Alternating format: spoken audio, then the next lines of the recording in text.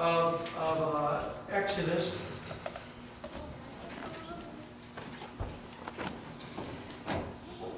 Exodus 33. We'll get there in just a few moments. Part of where I'm at tonight comes from service on Sunday, and just wanting to look at God's presence being manifest and what that means to us, and how blessed we are to have the manifest presence of God. I want to look at the Old Testament. I know that we can look at the New Testament. We see the indwelling of the Holy Ghost in Acts chapter number 2. We see the gifts of the Spirit. We see Paul as he teaches and he admonishes the church, the New Testament church. Those are all great manifestations. But I'd like to look back at the Old Testament. Remember that we do have a New Testament experience, and so we build on what is happening in the Old Testament. I love when folks can come into God's house and they say, there's something different about this church. I like that. And what is that difference? What is what I feel? I believe remarkably that we can say it's the presence of God. It's the house of God. It's what sets us apart. There's a lot of folks who are in church, any service. Maybe Tuesday night we can say, well, they say I'm tired. Yes, Brother Craig, we are all tired, right? But that's no excuse not to be in the presence of God. There's some that, that are committed to their hobbies. They can be many different things. I won't name them, but there can be many different things that they can be committed to. It separates them really not from God's house alone, but it separates them from the presence and the manifestation of the presence of God. And so with all that, even family, we can think of that, folks. I have some folks that say, well, it's the only time I have to get together with my family. Well, bring your family. Don't we want to see the presence of God manifested in our family? Amen. So, there are all kinds of things. And there are even folks that go to church, and they sit in church, and they daydream of the presence of God.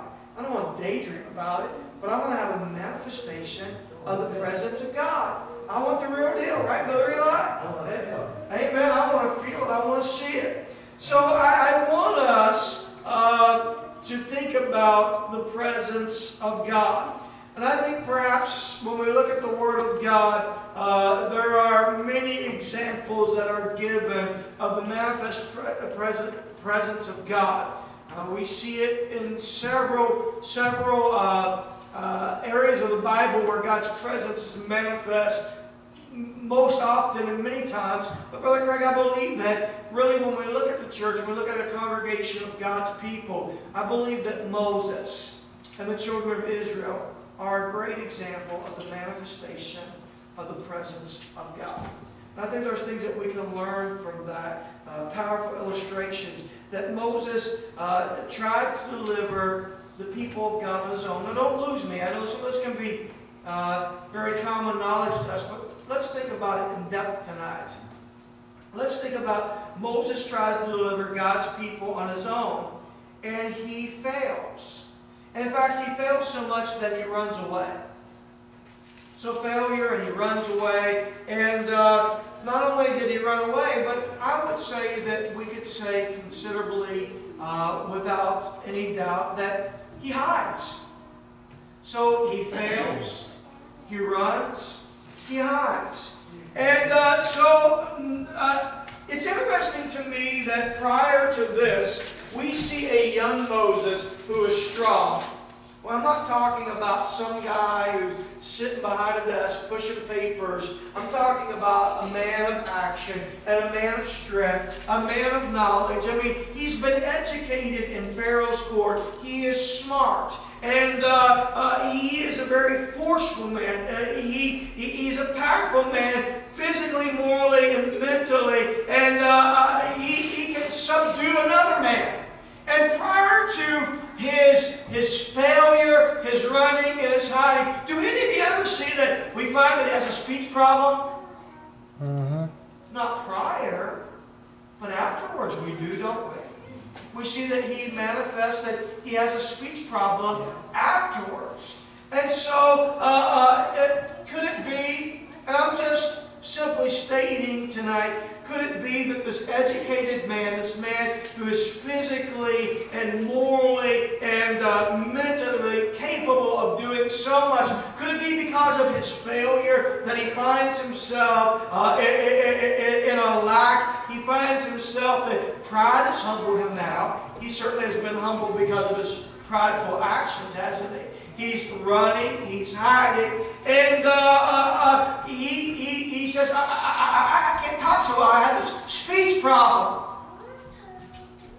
And so it really comes to the place where Moses was ready for God to use him. Prior, I think that we could have said that Moses was ready to be used and he was going to be a man of action even in his own strength. But now we find him in his failure, his pride broken, his running, and his hiding, that he's really ready for God to use him. And I love what Moses says here in Exodus chapter number 34.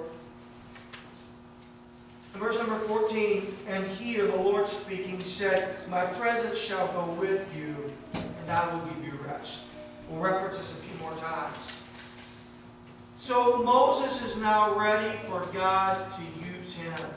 He wants a manifestation of God's power and presence. We know that God is everywhere. Isaiah said it this way in Isaiah 66:1. He says, the heaven is his throne and the earth is his footstool. Now I want you to imagine this. Moses already knew that God was everywhere. He was in every dimension. I mean, he's in all the dimensions of the earth and above. Can you imagine, if you would, if I were to go over here and I would adjust this thermostat to make you a little warmer or a little colder, I want you to think of a mighty God who all he does is reaches out to the thermostat of the sun and he can adjust it 10 degrees. What a mighty God that is. I'm talking about God. That man can't get that close, but God says, it's my thermostat, I'll turn it down. Amen. That is a mighty God. He turns the sundial back, and he doesn't just occupy the dimensions of the cosmos, but he occupies all the dimensions of time and space. Every dimension that ever is. Isaiah said that God said that he inhabits eternity. I mean, all time and all space.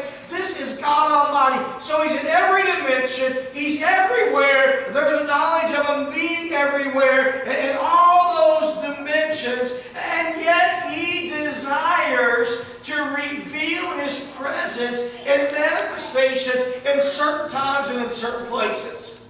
How awesome is that?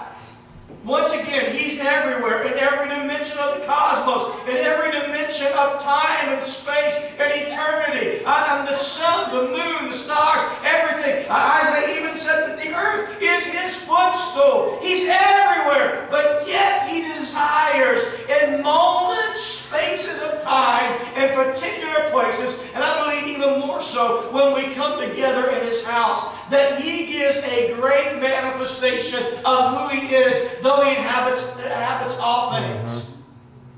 Wrap your mind around that for a minute. That's powerful tonight. And so, his presence, manifest, tangible, real. And Moses, he comes to that place where there is a tangible manifestation of God's presence. What is it? What is that in the backside of the desert? What's that tangible manifestation? You know what it is. It's a burning bush. And so this God who is there in the bush and his manifestation to Moses, because he speaks to him from the burning bush, it is a manifestation that's not being consumed. It is God. This all-consuming God. He could have consumed Moses, but he said, I'm not even going to consume the bush, but I'm going to make this a manifestation of my power to Moses. And he saw the presence of God. He should have been consumed, but he was not. God chose to allow this manifestation to be real to this man who has failed, who is humbled, who has run, who is hiding, who maybe even in his own weakness now begins to have this speech impediment because of everything that's gone wrong. And God says, now you try to do it on your own, but my manifestation is going to be able to empower you to do those things that you could not do in yourself. Whoa, did you just hear what I said? God said, my manifestation is going to be able to empower you to do those things which you could not do within yourself. So if there are things that you and I have tried to do for the kingdom of God, for the bettering of ourselves, for the glory of God's kingdom, and we try to do it in our own might, our own power, our own ability, even our own pride, and we fail, God said, why don't you wait upon me for a manifestation, because that which you could not do, now you are going to be able to do, because you've had a manifestation of my presence. Hallelujah. Brother Craig, that's what it's about when we've had a rough day at work and we're exhausted, we're pulled and we're torn, and you physically and emotionally and mentally give all you can give, and God says, do you know what? Now I'm going to give you a manifestation of my presence, and it's going to empower you to continue to do the things that you need to do. Wow. I'm talking about how important it is to be in God's house. How important it is to have a manifestation of God's power. See, when He manifests Himself, God does not manifest Himself to hinder us, but God manifests Himself so that He can help us. Aren't you thankful for that? Right. Not that we're conquered, but that we are strengthened, that we can conquer. That's why God manifests Himself. And so the great physician, he ordered the life of Moses, and he said, hey Moses, can I just put this in lingo? And I'm not being disrespectful to God, but let me just put it how I can see it in my mind's eye. God speaks to Moses, and He says, hey Moses, here's this old dream that you thought would never come to pass. He said, a manifestation of me is going to bring an old dream to pass. Wow. That's awesome, Brother Eli. How many of us have old dreams that have never been able to happen? But when we have a manifestation of God's power, it can bring old dreams to new vision and give it manifestation to happen. Praise God. I love that tonight. And so Moses, he had long ago chosen to be identified with the Hebrews and not the Egyptians. He made the right choice. In doing so, he allowed himself to be where God could help him. And so, at a burning bush, God transformed this shepherd. That's what He was doing. He was being a shepherd. And He said, do you know what? That staff, the rod you have in your hand, I'm going to use that when you get to Egypt. And you know what? That's going to be used to part the Red Sea. And I want you to know, Moses, in your life, every morning I'm going to give manna to you, to the people of God. I'm going to give you water from a rock. I'm going to give you a manifestation of me. In fact, it's going to be a cloud by day, and it's going to be a pillar of fire by night. There is going to be a manifestation that I am with you. And if I am manifested in you, I will empower you to do great things. And so no wonder Moses was able to go with God, amen, to the edge of the promised land. I know he wasn't able to inhabit it, but I'm just saying he was able to get there. And the only reason he was able to get there was because of a manifestation of God. Amen. How awesome. How awesome. And so he says in Exodus 33, verse number 14, once again, and he said, listen, if your presence, it shall not go, my presence shall go with you, and I will give you rest. Hallelujah, I will give you rest. And Moses said if your presence go not with me, carry us not up hence.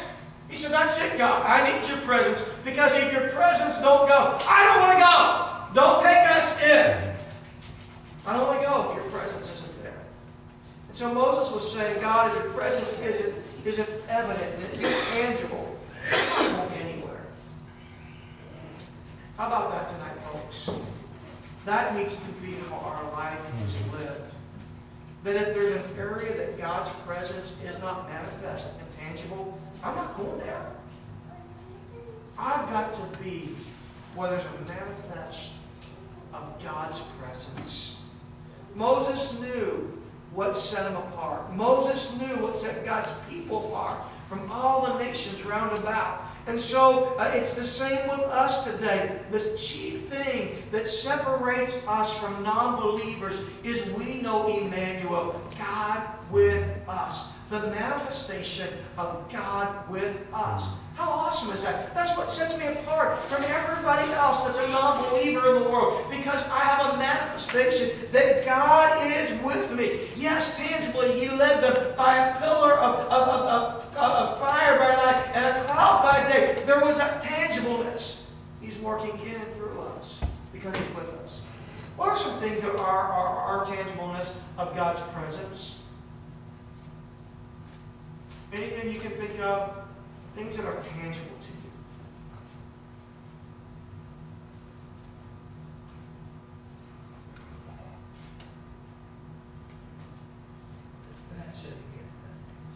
The strength. So it's tangible because you're feeling that. He is our strength.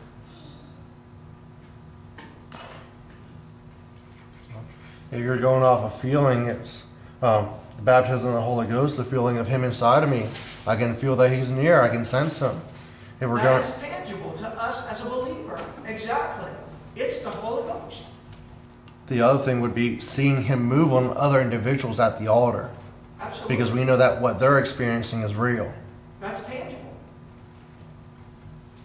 Sister Rachel? Amen. And that is tangible to us. You may say, well, I can't touch it with my fingers, but our spiritual man knows the tangibleness of the peace of God. The Word of God is tangible.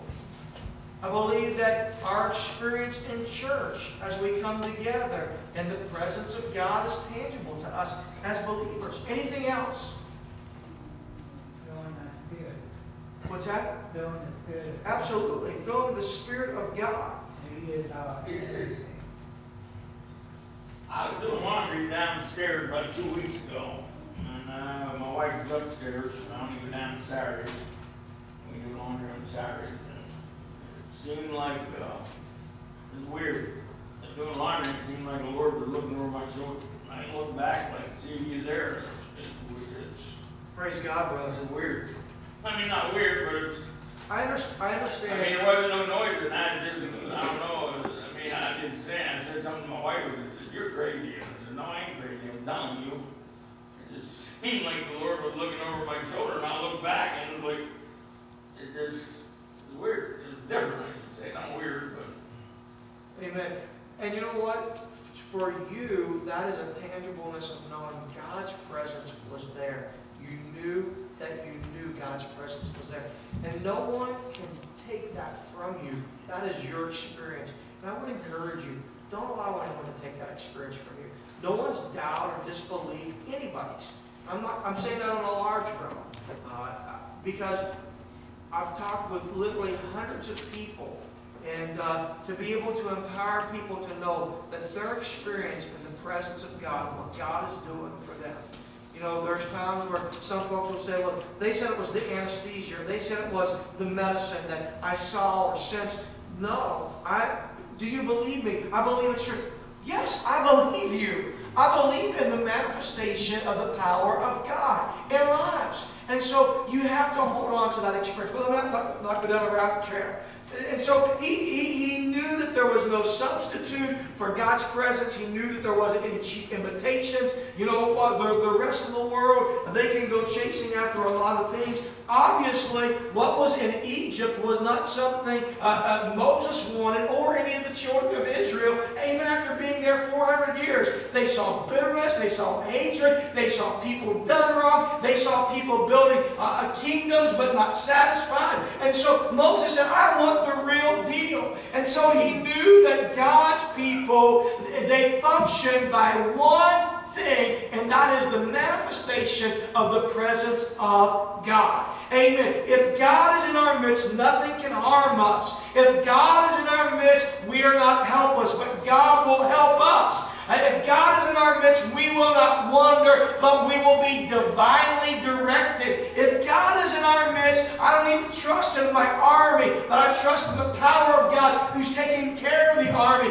I don't need to rely upon my personality. I don't need to rely upon my fortune or the people that I know. All I need to know and do and rely upon is a manifestation of God in my midst. How powerful is that tonight? So Moses said, God, only when your presence moves will I move. And I love what he said here. In verse number 14, God said, and I will give you rest. Now, rest here in the Hebrew, the word used is nach, N-A-U-C-H. I'm not an expert in this. It's just things I studied or read. And so that word rest means a place of refuge, a place where you can lower your guard.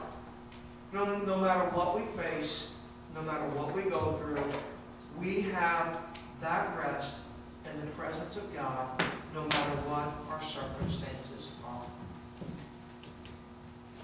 You know, there are times in our life there are some people we have to be cautious of the words that we choose, because their history tells us that they will twist our words. They will misconstrue it. We've all probably been there where you're cautious of what you say, or there's a particular situation you're cautious of your verbiage because you don't want to hurt, you don't want to alarm. But in the presence of God, we can lower our guard. We don't have to be cautious. Really, even in the world that we live in, we have to be cautious. We have to. It's the world that we live in. But in the presence of God, we don't need to just go through the motions. We can lower our guard. We can find a place of rest. We can find that place, as Sister Rachel, of calming peace as we enter into the presence of God, and particularly into the house of God, where there's a manifestation of God's presence. I'm not just talking about God's presence, where we get quiet. Some people say, oh, it's church, we need to be quiet. And we do, we need to be respectful. But you know how it is when the presence of God just begins to manifest. It isn't just quiet. There's a stillness that comes with it. Because God is working and moving. And we can let down our guard because there's rest. It's a place where we can be joyful. We can rejoice and we can be exuberant. Because in the presence of God, the enthusiasm is contagious. Because it's a manifestation of God's power. This is the great thing. He said that where there are 2 or 3 gathered together in His name, He said, I'm there in the midst. I need to tell you that where the King is, there is power. It may just be you and I, but if the King is there, there is power in that. And if it's you and I in the presence of God, Brother Dennis, there's comfort there. There's rest because He's the comforter. It's a great thing that each of us as a child of God can have the abiding presence of God in our life, manifest in our life, and there can be divine order in our life. We can walk in order and not in chaos. We can have a busy schedule, but yet we can know that God's presence is manifest on us, and there is order and not chaos. And there's peace, and there's not worry and not strife. Isaiah said, and I said it on Sunday night, that God said He will keep him in perfect peace whose mind is stayed upon Thee. As we look to the author and the finisher of our faith, amen, we can believe and not be confounded. We can know that we're in the shadow of the Almighty, and there's protection and there's refuge. We can know that we don't have to be afraid of the arrow that flies by day or the terror by night. That we are triumphant, we are victorious. All things are under control because we're His. I've told the story before. The farmer who went out going through his barnyard that had been burnt down, and He was frustrated. His work, his effort. Some time ago, someone back in West Virginia where my mom lives, they little pyromaniac came and set my mom's barn on fire, burned it to the ground. It was devastating. It was years of work, and it was years of seeing the labors of family members and my dad gone. So I know what that's like. And the farmer seen everything burned. He's walking through his barnyard, and he came upon the roasted carcass of the chicken. And in frustration, he kicked it. And out from underneath the carcass of that ran a little piece that Mama had carried underneath her wing and protected them from the fire that burnt. There's a place with the manifestation of God putting His wings around us that brings protection. You see, God is willing to reveal His presence. It's interesting, a wicked king told Abraham one day in Genesis 21:22, he said, Abraham, there's something different about you. God preserves you, and God is with you wherever you go.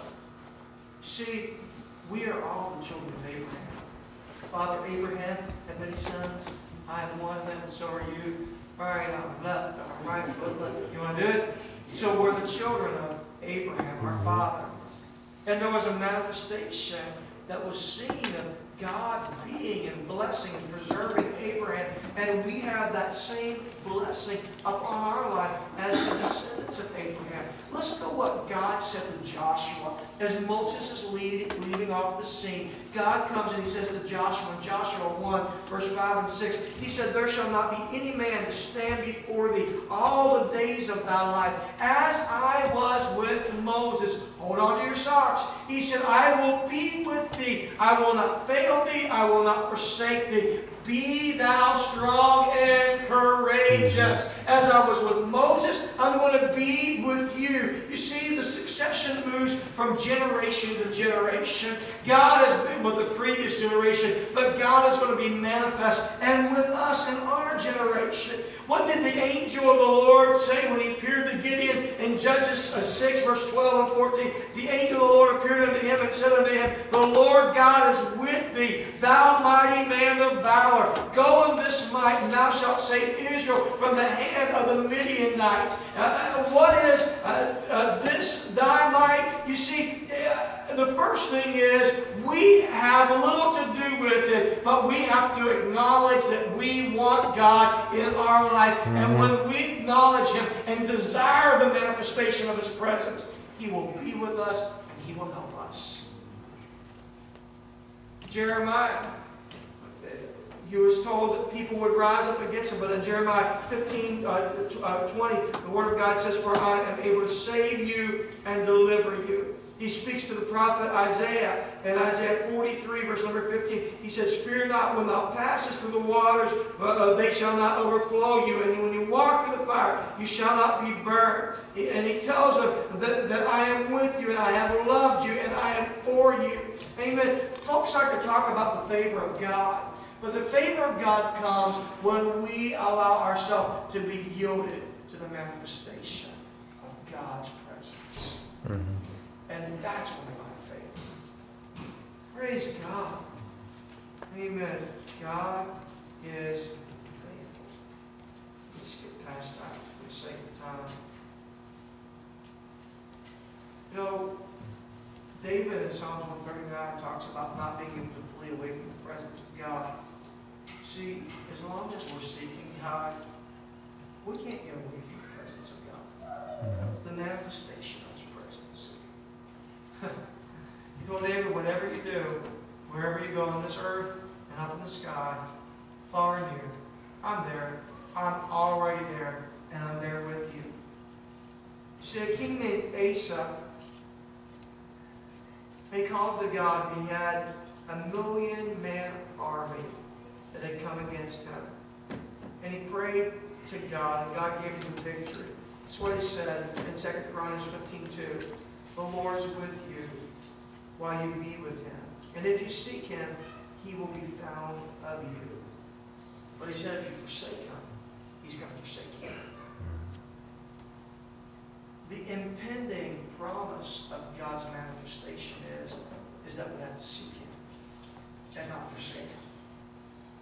if we're going to gain and maintain the presence of God in our life, we have to turn our life completely to Him in every situation.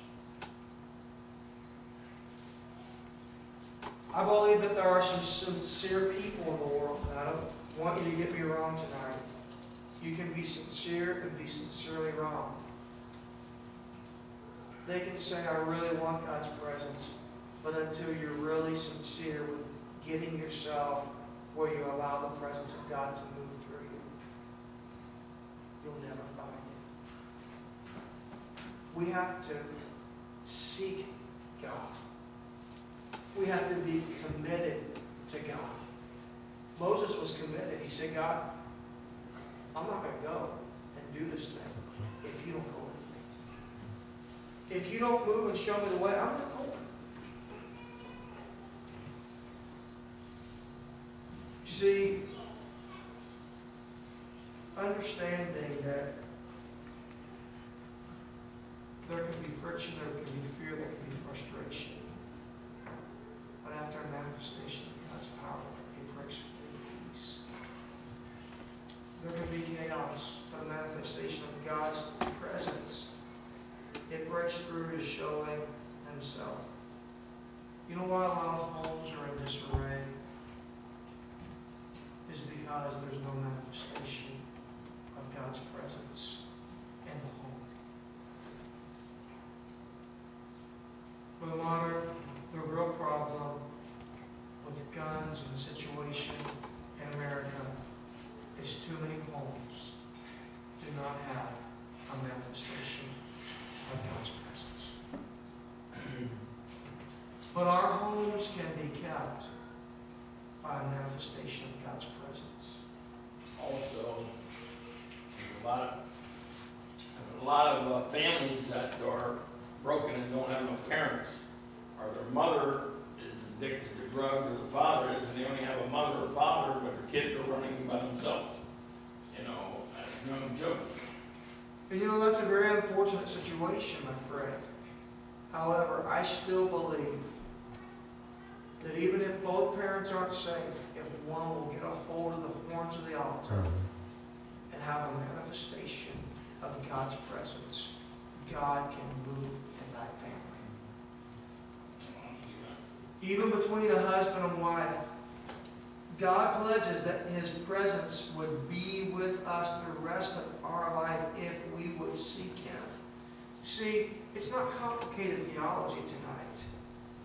It's about abiding in the presence of God, that God may be manifest in our lives. It's a sad thing. There was a man in the Bible, and I hate to even use his name because he's nothing like the Eli I know.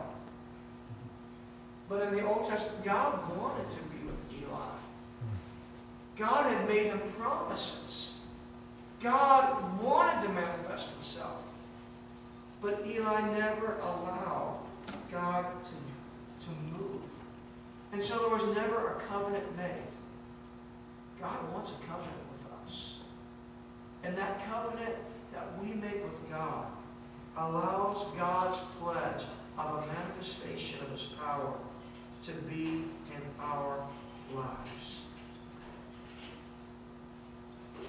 See, God's presence comes with glory. In the Old Testament, in the tabernacle, and I'm getting to the end, I'll give you time to talk.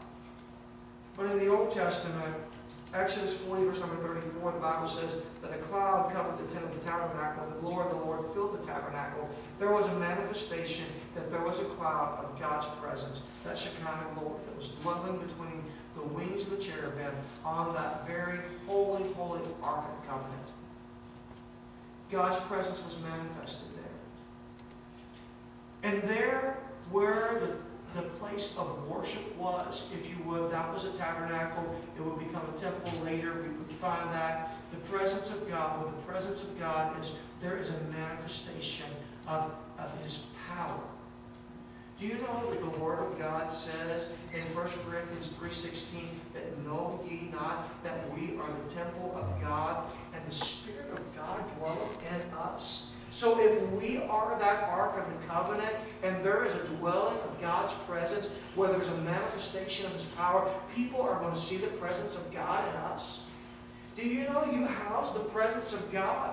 And you are going to show God's presence. So, Brother Justin, when you said, when we come to church and we see the Spirit of God ministering and blessing other people, that is a manifestation of God's presence, because we are the temple of God, and the Spirit of God dwells in us. And where the Spirit of God is, there will be a manifestation of God's presence in our life. And so tonight, when you come, your life is showing me a manifestation of God's presence. I love when people stand and testify in church, because you know what it is? It is a manifestation of God's presence. I love when people get lost in the Holy Ghost and they just begin to speak in another tongue, and they're lost in that presence. That is a manifestation of God's presence in their life. I love when people stand and they weep and cry. I love when people shout and run. I love when people are slain in the Spirit, because it is a manifestation of God's presence. And God, I don't want to go anywhere where your presence isn't, and it is not, and there is not a manifestation of you.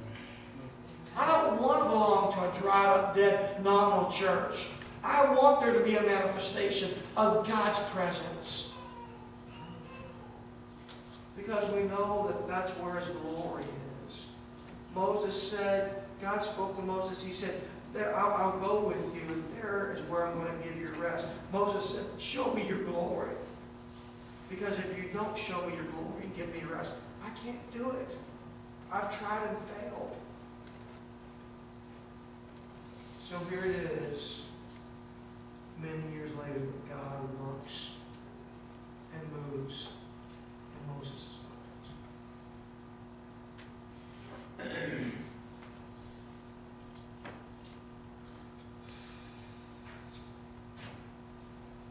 We must seek Him, know Him, be like Him. I just want to say this. This is what I want to say to people, and I want to say this to our church. Quit looking for these prophecies and signs. Just look for